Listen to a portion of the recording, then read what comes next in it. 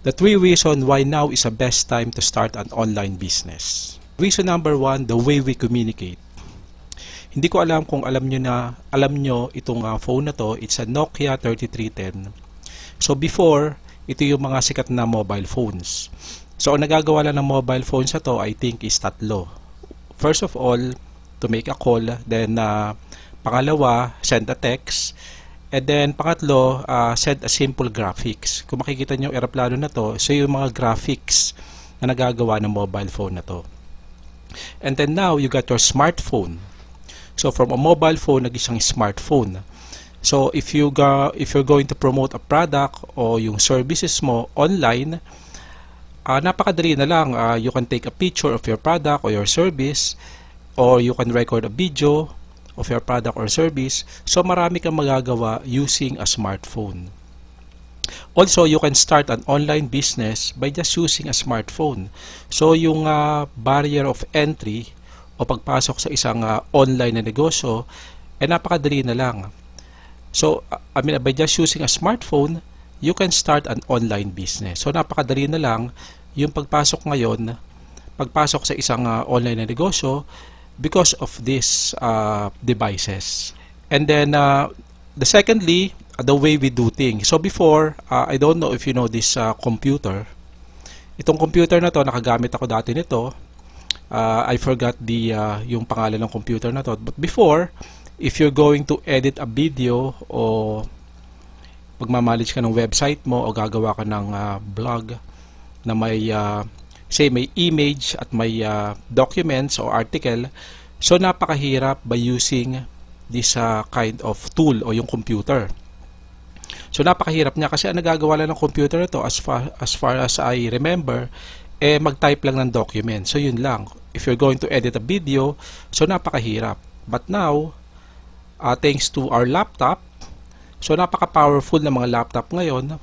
At saka affordable na rin yung mga laptop ngayon. Again, before, yung hindi ko rin nabanggit, before ang mobile phone, yung mobile phone na pinakita ko sa inyo kanina, napakamahal. Hindi lahat ng tao nakaka-afford ng isang mobile phone. But now, again, like a smartphone and a laptop, halos karamihan ng tao ay meron ng laptop at meron ng smartphone.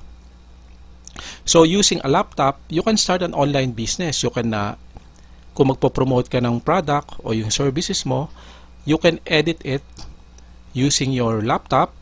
And then, kung gagawa ka naman ng mga blog articles, ng blogs o series of blogs, so you can easily do it using your laptop.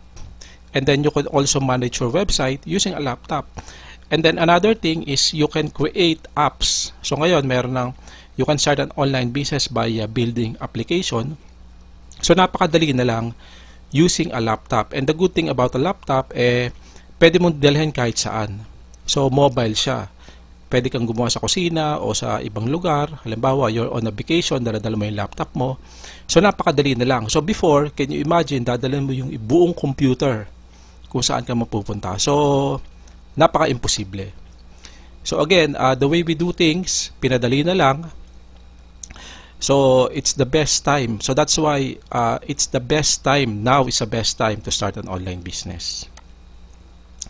And then the third reason and the third and last reason is your circle of opportunity. Let me explain. Before, yung circle mo na pwede ka lang mag-promote ng mga products or services mo. So ito yung itinatawag na your circle of opportunity dahil dito sa circle mo pwede ka mag-promote ng iyong mga product o services, napakaliit lang.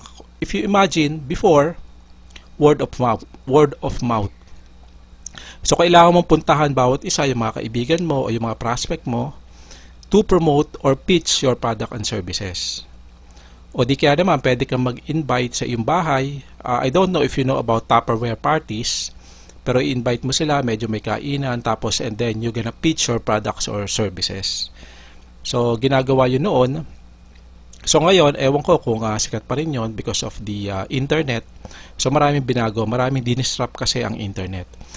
And then, also, you can use newspaper at saka TV. Pero, before, napakamahal mag-advertise sa mga platform na ito. But now, thanks to the internet, ngayon, salamat sa internet, marami siyang binago. So you got many platform na libre pa, libre. So you got YouTube, you got Facebook, you got TikTok, at marami pang iba, Instagram, Twitter. And again, it's free for everybody. So if you going to promote your products or services online, you can do it using this platform for free. So available to lahat na to. It doesn't matter kung mahirap ka man o mayaman, it's available for you for free. Now, if you wanted to start a business using your passion, skills, expertise, and even your life story, and turn that into a business, ang tawag ko dito ay information product business, what you can do is below this video, merong link. You can click that link and you can download our free ebook. So free lang ito, free ebook. So you can download it and then you can start your online business again using your passion and expertise by trying or by doing an information product business. So i-download mo na.